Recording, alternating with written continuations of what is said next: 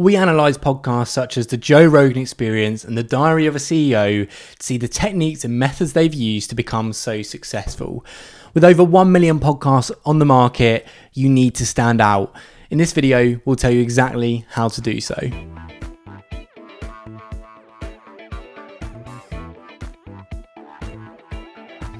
I think having a unique idea is arguably the most important point.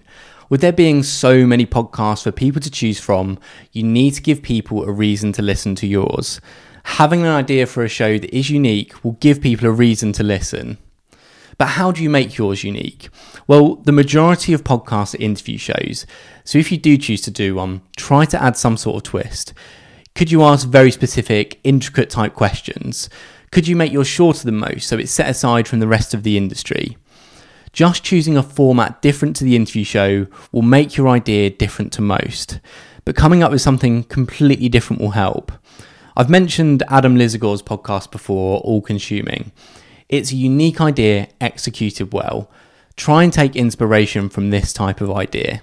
We're suckers for all the bullshit that's advertised to us on Instagram, so we decided to make a podcast about it.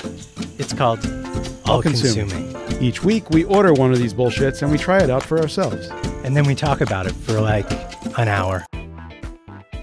With the ability to record good audio quality for under £100, there is no excuse not to stand out with good audio quality. Purchase a good microphone that plugs into your laptop, such as the Rode NT USB Mini, and get recording. But now everyone is recording podcasts remotely. Using Zoom doesn't give you good enough audio quality, which is why you should use Riversidefm to record your podcast to have the audio quality directly from the source, i.e. yours and your guest microphone. Make sure you add some production quality to your podcast by using sound effects and music. Most podcast listens come from people that are already subscribed to your podcast feed. Usually this is when the episode has been shared to them by one of their peers. But you need to do everything you can to make sure people want to share your podcast. Focusing on making it the best content it can be can pay dividends here.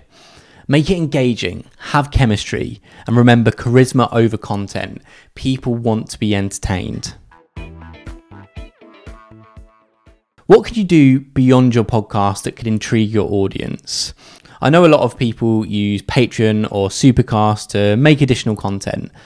Other podcasters build out entire separate systems to supplement their podcasting content. Take Sorted Food, for example. If you'd like to sign up to PAX for free and give it a try along with all the other apps and podcasts in the Sorted Club, then head to sorted.club/try PAX for free. To take your podcast to an even further level, turn your audio podcast into a video one.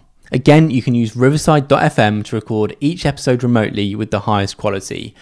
Not only does this help your podcast stand out, but it actually opens you up to opportunities to reach more listeners and create extra content. Once you've recorded that video, you can turn them into clips on social media and post the whole thing to YouTube. One of the best examples of successfully videoing a podcast is the Joe Rogan Show, which regularly gets millions of views on YouTube. To build engagement with your audience, you could start to live stream your recordings. Again, using Riverside, you can have listeners call in with their questions and speak directly to your guests, or you as hosts.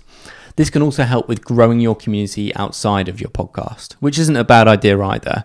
You can use tools like Circle or Slack to have conversations with your listeners, which will really set you apart from other podcasts out there. So there you go. There's some quick tips on how to make your podcast stand out in 2021. Here's a quick recap of what we discussed. Come up with a unique idea. Make sure you have excellent audio quality. Create a podcast that is shareable. Add additional content to please your audience. Record video as well as audio. And live stream your podcast for more engagement. Before you go, we want to hear from you. Leave a comment letting us know what your favourite podcast to listen to is. If you're producing a remote podcast and want to ensure it's recorded in the best possible quality, you should definitely use Riverside.fm. Riverside.fm is a browser-based solution for remote audio and video recording. The quality is independent of the internet connection, making it easy for podcasters to record remote interviews in studio quality. Locally recorded, separate high-quality audio and up to 4K video tracks are included.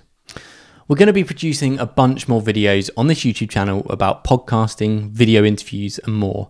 So if you want to learn more about starting and growing a podcast, make sure you subscribe to the channel and turn on notifications so you don't miss an episode. Thanks for watching.